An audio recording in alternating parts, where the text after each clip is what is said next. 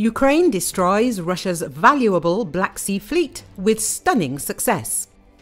In stark contrast to Ukraine's grinding, painful efforts to restrain Russia's march westward in eastern Ukraine, Kyiv is plugging away at Moscow's valuable Black Sea fleet with stunning success. Ukraine's military suggested that 3 of Russia's vessels, 2 large landing ships, plus a possible hit on a reconnaissance vessel Ukraine has previously targeted, could have been impacted by Ukrainian missile strikes on the Crimean port city of Sevastopol.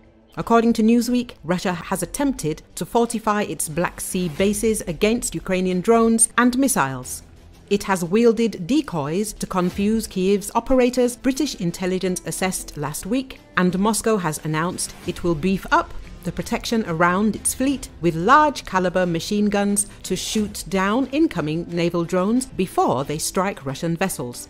But its adaptation has been slow, very much to the Black Sea Fleet's detriment, argued Marina Miron, a postdoctoral researcher with the War Studies Department at King's College London. The Black Sea Fleet has only had a limited role in supporting Moscow's invasion of Ukraine and remains the prime vulnerability for Russia's military, she told Newsweek. In the latest of Ukraine's strikes, Kyiv said on Sunday it had attacked 2 of Russia's large landing ships, the Yamel and the Azov, and a communications hub in Sevastopol, as well as other unspecified infrastructure facilities. Open source intelligence accounts and Russian military bloggers reported that Ukraine had used Western-supplied, air-launched Storm Shadow and Scalp cruise missiles to strike the Crimean port. In an updated statement, Kyiv's military intelligence agency said it had attacked one of Russia's ship repair plants in Sevastopol, where the Yamel was docked.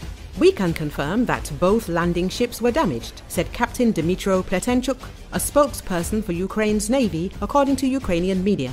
One of them immediately went for repair. A 3rd vessel may have been caught in the weekend's attacks, Pletenchuk said. Kyiv is verifying whether Russia's reconnaissance ship, Ivan Kurs, may have sustained damage last Saturday, Pletenchuk said. The vessel was likely damaged, the spokesperson told.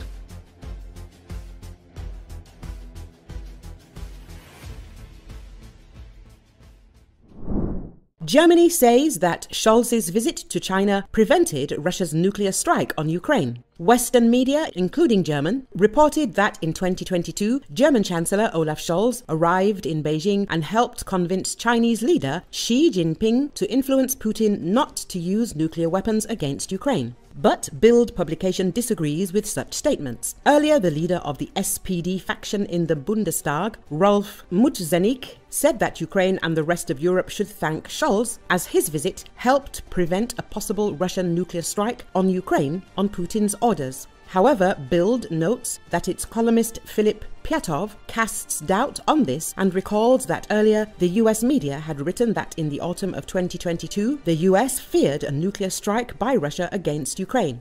China was involved in preventing it. After Olaf Scholz's visit to Beijing, the Chinese authorities called for the non-use of nuclear weapons. As early as 2022, the American media wrote that Scholz's role in Beijing was minimal and that he only passed on information from Washington. In response to Bild's request, the Chancellor's office quoted his words from November 2022 after a meeting with Xi Jinping. "In Beijing, I asked President Xi to use his influence on Russia. On one hand, the Americans threatened the Russian Federation. On the other hand, and the Chancellor was involved in this, we managed to get China and India to sign a declaration in which they spoke out against the use of nuclear weapons in general and in Ukraine in particular."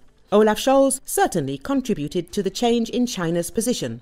But in any case, Scholz did not prevent a nuclear war, as there were no signs that a nuclear strike was imminent. Military expert Carlo Massala, a professor at the Bundeswehr University in Munich, told Bild.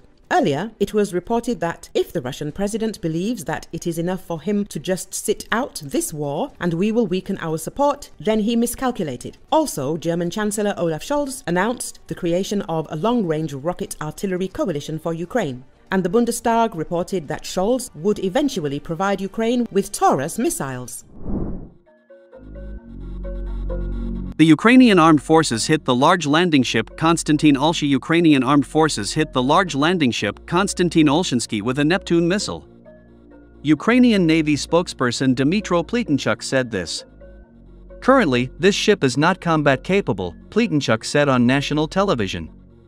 He added that a Ukrainian-made Neptune anti-ship missile was used for this. Ukraine, which still controls several hundred kilometers of Black Sea coastline despite Russian occupation of some of its southern regions, does not have any large warships. However, it has conducted a series of successful strikes on Russia's Black Sea fleet in recent months using missiles or seaborne drones. There was no immediate comment from Russia.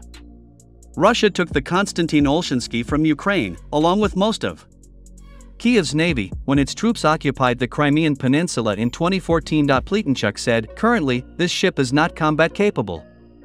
There was no immediate comment from Russia.